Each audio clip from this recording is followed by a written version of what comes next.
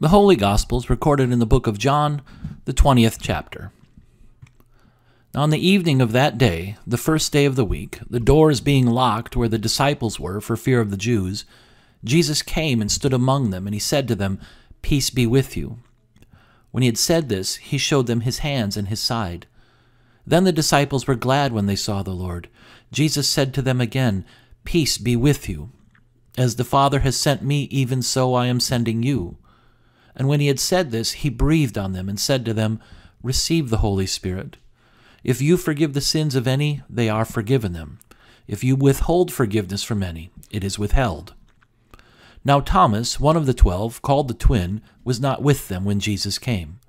So the other disciples told him, "We have seen the Lord." But he said to them, "Unless I see in his hands the mark of the nails, and place my finger into the mark of the nails, and place my hand into his side, I will never believe." 8 days later, his disciples were inside again, and Thomas was with them. Although the doors were locked, Jesus came and stood among them and said, "Peace be with you." Then he said to Thomas, "Put your finger here and see my hands. Put out your hand and place it in my side. Do not disbelieve, but believe." Thomas answered him, "My Lord and my God."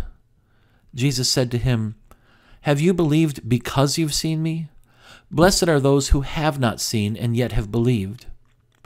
Now Jesus did many other signs in the presence of the disciples, which are not written in this book.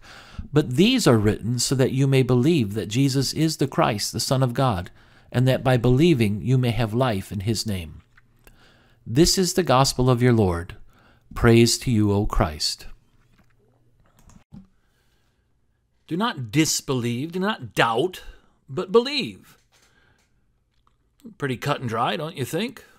In fact, I'll tell you what, it's even clearer and uglier in the original Greek, where we hear Jesus tell Thomas, "Do not be unbelieving, but rather believe." Now, I know we can all pile on Thomas for doubting the good news of the resurrection, and we often do.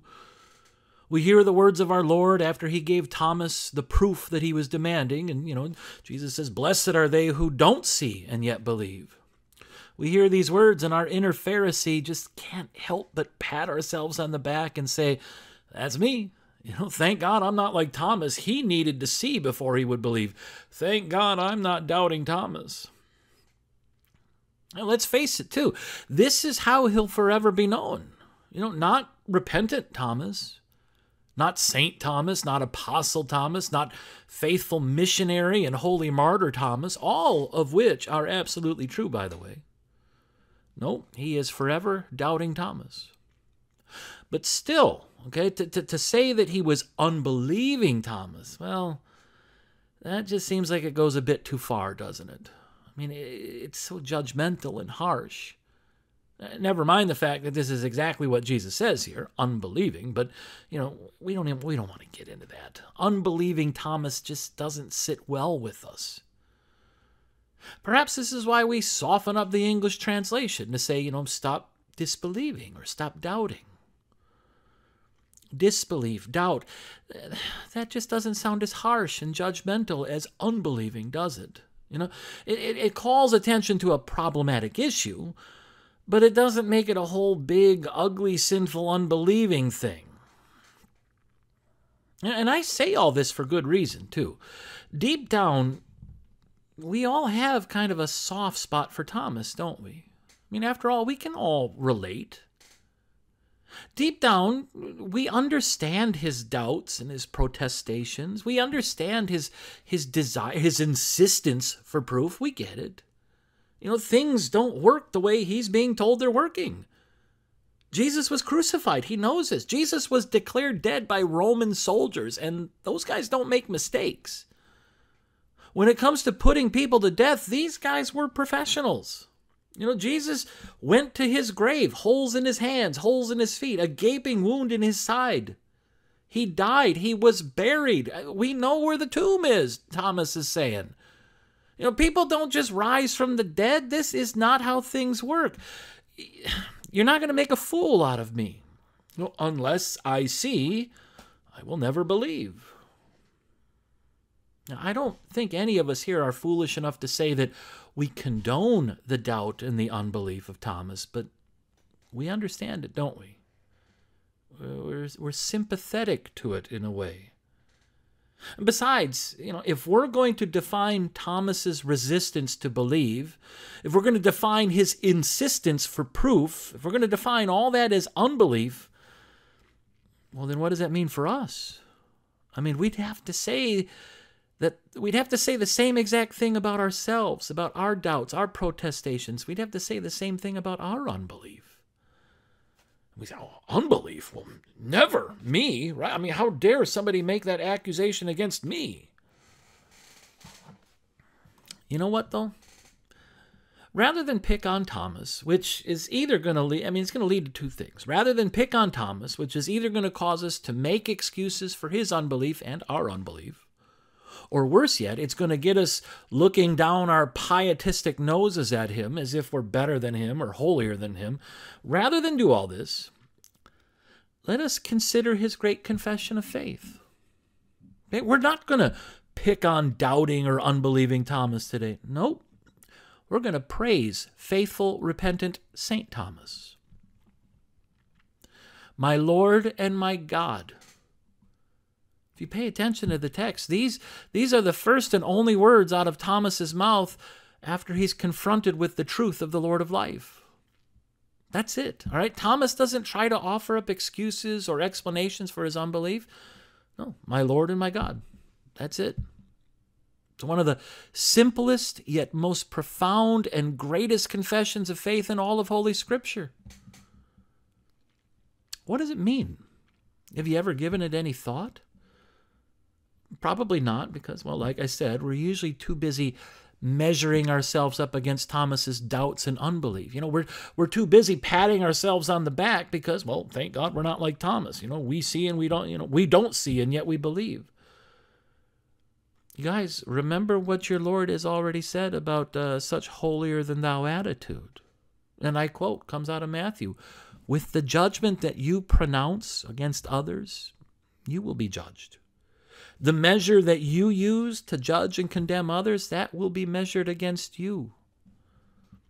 So before you start measuring the holiness and faithfulness and reverence of Thomas or anyone else for that matter, hold that measuring stick up to yourself. Better yet, try seeing how you measure up against God's perfect and holy measuring stick. I'm going to tell you how it's going to turn out. You will come up short, for all have fallen short of the glory of God. My Lord and my God. Okay, Lord, that word Lord bespeaks authority, superiority. To say that Jesus is your Lord is to also say that you belong to him. He is your master. He is your owner. You are his humble slave.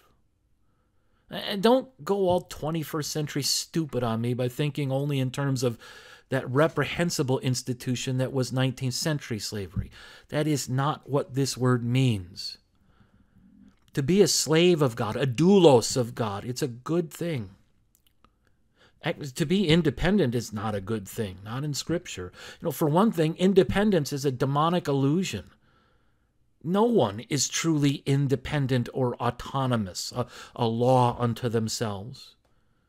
As St. Paul says very clearly in Romans, you are either slaves to sin or slaves to righteousness. That's it. Either sin, death, and the grave are your masters, or the Lord of life and his perfect righteousness is your master. That's it. And in terms of ownership, again, St. Paul speaks very clearly of the fact that we've been bought with a price. We've been purchased from the bonds of sin, death, and the grave, that redeeming price being the blood of God's only begotten Son. Because of Christ, we've been set free from being slaves to sin. Not set free to do whatever we want, but set free to become slaves of his righteousness. By virtue of our baptism into Christ, there's this wonderful transfer of ownership.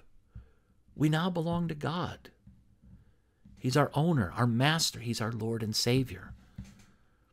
This is Thomas's confession. My Lord and my God. Now, to call Jesus not just God, but my God, that's no small thing either. Again, Thomas is confessing the fact that Jesus is the Almighty in the flesh. He's the Alpha, the Omega, the first, the last, the beginning, and the end.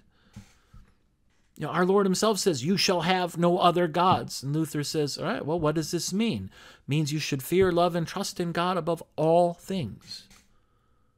Luther would go on to explain that anything that is most important to you is basically your God.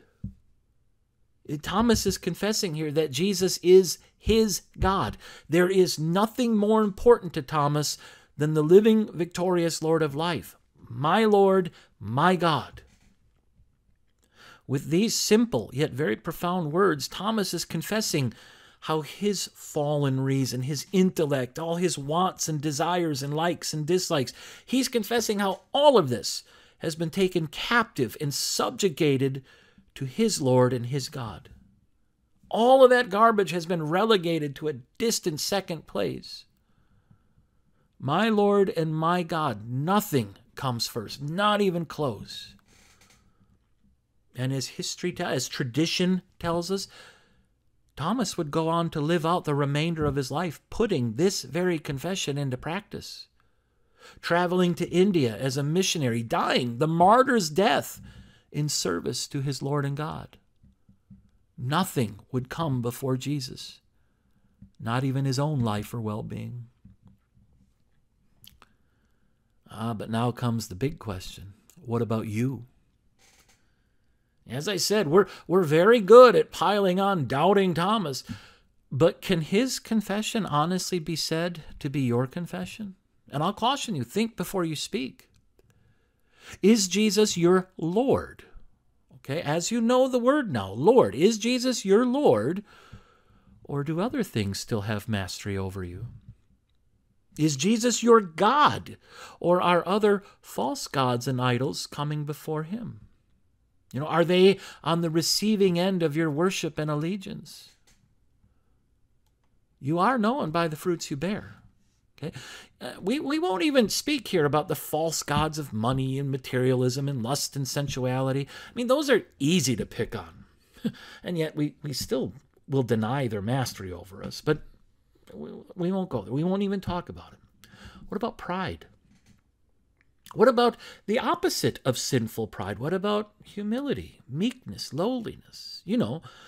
Like your Lord and your God. The slave's not above the master, right? You know what your Lord and God has already said about loving him and loving your neighbor, which, by the way, does include everyone, not just the people you like. You know what your Lord and God has said about loving others just as you've been loved, forgiving others just as you've been forgiven. So examine yourself. Ask yourself, are your emotions and desires and oh so precious feelings, are these things taken captive and subjugated to the divine word of mercy and grace? Or do you still come first?